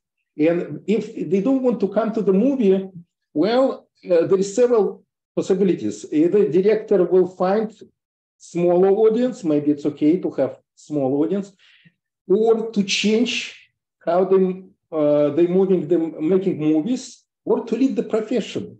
You cannot ensure things. And people say there is trashy art, there is exploitative art. Absolutely true. It exists. There is nothing like that. But the censorship or the waste, it's not the best way to answer to that questions. Like total censorship, I mean. There are certain things, it becomes sometimes legal issue. Maybe, you see, that's part of this answer. Sometimes courts will interfere under certain conditions of the abuse. But we have to live with that. Life is messy. Okay. Yeah. And also, I wanted to say that in the example of that school with which we will go to, and we are collaborating with them, and many other democratic schools that are built, inspired by the Summerhill. They do have internal, of course, meetings all the time in which people can bring all kinds of grievances, and those are being discussed, and they have rules that they design. They have what they call judicial committee, where it's like a courts, like investigate, first of all, what happened, look for all the sides if there is an incident, and make their verdict decision, and then based on the rules, they can give some consequences, as they say, not punishments or something like that. So there is a lot of meta level, if we are talking about meta level, of the internal life of their small society, in which things, I would not want to call it self-regulate, but they have that meta level on which they are concerned with the same issues that we are concerned here. No, they're not. They're not concerned with the same issue, because they're not concerned with the abuse of education or quality of education. They're not concerned with that whatsoever. I mean, yeah. In that sense. I wanted to say that there is a trust that people have a right to make decisions for themselves, even to make wrong decisions or experience mistakes and learn from the mistakes. But the worst thing, I think, for education is to take away this meta level from people, where they take their own reflection and critical analysis and think about what's good for me, what's not good, and why. And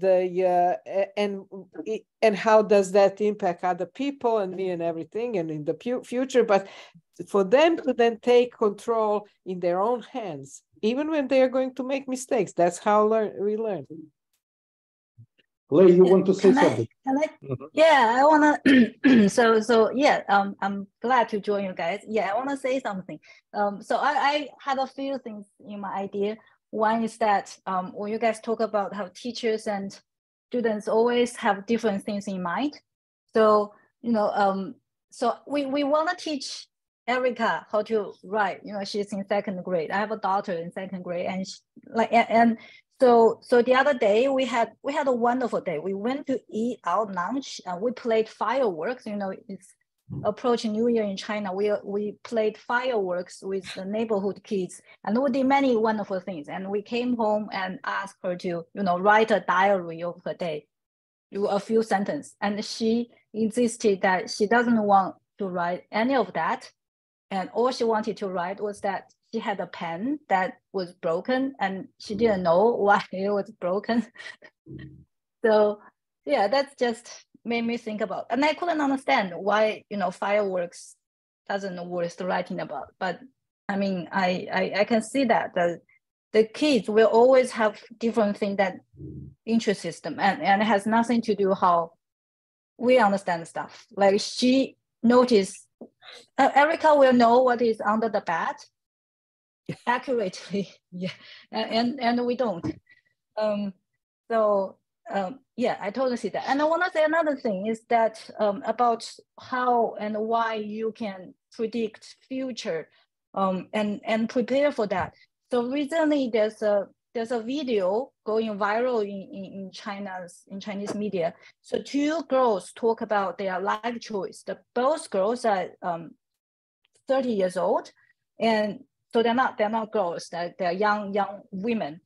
And they graduated from first-tier universities in China, but they started off saying, I graduated from a very good university, but I currently have like $500 in my account, and that's all the money I have. And I have worked very hard for the past 5 years. Well, she worked as like at different companies and media and she studied like news and media, and then she worked in the internet companies, but she find it like all kinds of troubles, and she started to learn art, and she started to want to get a graduate degree, and so 2 people talking about how they didn't plan their life well enough, and they didn't went into a major or went into a company that was promising enough. And so they've worked really hard for the last 30 years, and they end up with nothing. Like they as a cleaner in a restaurant to make the ends meet and some stuff like that. And at the end of the video, the 2 people said, like, we were actually okay. Like, we find this is nothing to be scared of, not having a job, and worked as a cleaner in a restaurant. There's nothing to be scared of. And we want to share these life experiences with you guys and talk about how it'll be fine. and everybody was commenting on that video that they didn't plan their life well enough, and they end up being there, and there was nothing to be happy about. And so it generates a lot of discussion about whether they were doing the right thing, like wanting to study art at the age of 28, and you know, so you go to you work as a cleaner in the morning and you take art classes in the afternoon, whether that is okay lifestyle. And so what we were discussing about, you know, education should plan for the future, really made me think about that. And I want to know what do you think? Like if your daughter, your son, you know, in her 30s want to study art, and she had graduated from a good university. She had worked hard all her life, but work as a cleaner and do that kind of stuff. Like, what's your comments? I wanna know that. Understand? Yeah. Yeah. One thing that I was amazed, Lei, when I came from Yugoslavia to United States a long time ago, is a difference in United States from what was the culture in Yugoslavia. For instance, in Yugoslavia, it would be a shame for somebody who finishing university to work as a waiter in the restaurant, or clean houses, or drive a taxi. It would be like a failure in your life. You studied something and now you cannot do that, but you have to work in these menial jobs. In United States, it's not a failure. You can do all kinds of things to earn money. At the same time, you can pursue some other interests in the university or some other career. But while you are doing that, or even like take some actors who became famous later in their life, for maybe 20 years, they were trying to get a role that would make them famous, or to just live from that. But they had to, at the same time, do waiters or waitering or whatever they can do just to have enough money. My husband's cousin, who was an opera singer, she would come to sing in an opera, but at the same time, she had to pay for hotel rooms and all kinds of, so the money that she was getting for that singing was not enough for her to live. So in between these roles, when she had work, she had to live from something completely mundane, like walking other people's dogs or something like that.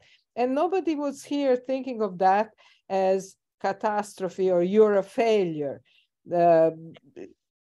And that's the difference between United States. I don't know how it's in Canada, but this value system is different here than in Europe, I would say, not only Yugoslavia. Probably it was, and it is still in Europe, a lot more hierarchical kind of system where you are evaluated as a person by your success in some higher education or higher positions in life, and not valuable if you're just like a cleaning lady, let's say, or something like that.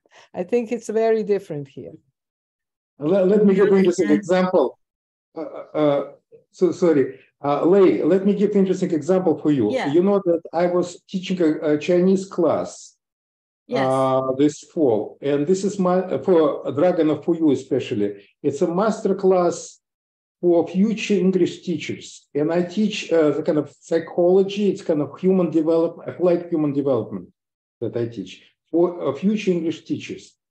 I used to when we started program, it's a dual program between University Hunan University and University of Delaware.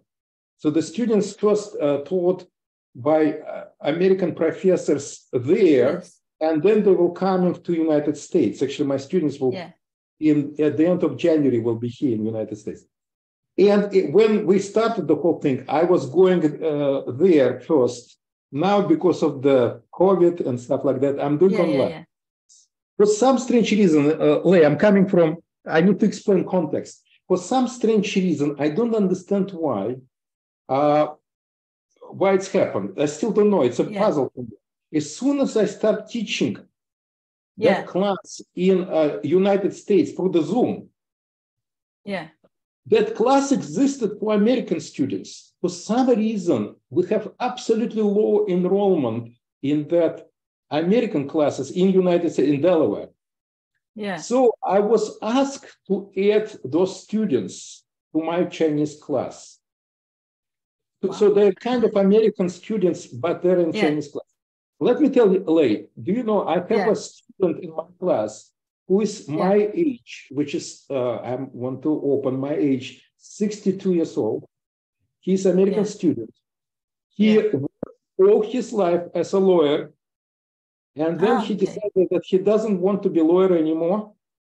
And he wants to teach English to immigrant children in the United States. So he was taking the same class together with Chinese students, which is much, much younger than he is. And my Chinese students were shocked because from their point of view, this is kind of grandpa, which is the grandpa. And grandpa is supposed to think about retirement. Well, here in China, he's supposed to be retired and not to work and not to change the profession altogether and not to go to the... They completely shocked because for them, if you're 30 years old, you're already old and you cannot change anything. You cannot change anything. You will start. If you don't like something, too bad. You have to continue. We have discussion on the web talk, actually, this kind of thing. And so it's a very different attitudes in the United States versus China. I'm not saying it's easy in the United States. There is still what can be called ageism in the United States. But of course, no comparison with China or Russia in that sense. Like I still remember when I was 49, I was looking for a job, and my friends in Russia say, how come you looking for a new job? You're 49. Yeah, right. Like what? 49? I totally understand. Yeah. And this is so different in the sense of United States. Like, Anna, you become professor, right? How old were you when you became a professor? Not a permanent job. I'm talking about permanent job. Yes. Mm-hmm. Well, first time I became professor when I was 24, but second time when I was 55 or 56. Mm-hmm. And it's not a big surprise about that. It's not absolutely outrageous. Like, what? It's not like scandalous. If you say the same thing in Russia, people are... Right. Well, the question becomes these, let's say, I'm not sure if we are talking about democratic schools, but let's say alternative path for education. Mm-hmm. I'm puzzled. Would that be a path? Because now we are talking about artists. We are talking about, and actually my future daughter-in-law teaches in art school in Toronto. Mm-hmm. And I know she was telling me about her students. Her students are mostly odd balls. They're students who would not be able to finish regular education and they would not fit in the regular school. And probably some of them were unsuccessful in regular schooling. So my question is that alternative way of schooling, especially since it is so small part of educational system, is it a place for oddballs or it is creating oddballs or both? So, very interesting question. Very interesting. My sense, I would more say both. Both. For one thing, if Eugene and I wrote in 2016 an article where we thought that the schools, public education should be public by the money, but not by the program. So the money should go to every child that has to go to school to support. That's partially what's in Israel. And then where that child wants to go, what kind of education should be decided by the child and the parents if the child is younger, but later on in puberty already, probably the child can make that decision. The schools should get these vouchers, we call them, and exactly like the artists, the person who studies there could offer them the voucher, but if they don't like that school, they can withdraw and take the rest of the money to some other school. So the schools would be in a position of an artist or the film director to say, are we doing well? Do we have customers, audience? If that's the problem, what do we have to change, or can we exist as a school? So it would be like a self-control on the quality, because the quality, there would be no captive audience. And what we have now is that the schools are financed together with the program, and everybody else who doesn't fit for various reasons either have to find another type of school or is in special education in a way, or drop out. So in Israel, the democratic schools that are partially, a little bit more than a half financed by the government, do have a reputation that they are kind of a special education, because a lot of children who cannot fit, as you say, into the system go there. Not all because of that, but it's a case when your child has a lot of problem in school, usually for many of them, this is solved by democratic school. There are some other schools too that are not democratic, but or homeschooling. So yes, but what does it mean fit into? If you only have one norm in publicly funded school, that means that you really want to produce an army of the identical people. You don't have latitude to support every person in the way of study. But that's not the only thing. There are different ideologies. So today, various religious schools are also private schools. But what about if you could go to the school, but you don't agree with the school, you don't agree with what they're teaching, how they're teaching, you would like something different.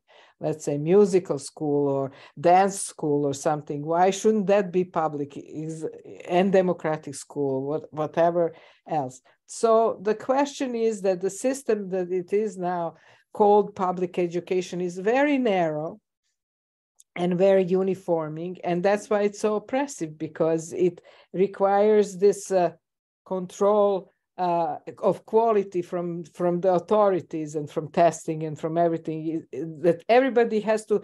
I see it like that, kind of like a sieve through which only certain things can go through, and the others that can't go through, they stay outside and you cannot push them through. So it's like a procrastinator's bed, the Greek guy who would put people in the bed and stretch them to the bed or cut their legs so they all had to be the same length, and that's what our current schooling does. So that's one of the biggest oppressions. But of course, it would require a lot of different ideology about what school is or should be to just finance people for their right to choose what the school is good for them. That's all. And I think it's a good idea to treat everybody as oddball, what you call oddball. And this is actually why we are so interesting. Like when you have your friends, your friend is for you. They're not your friends because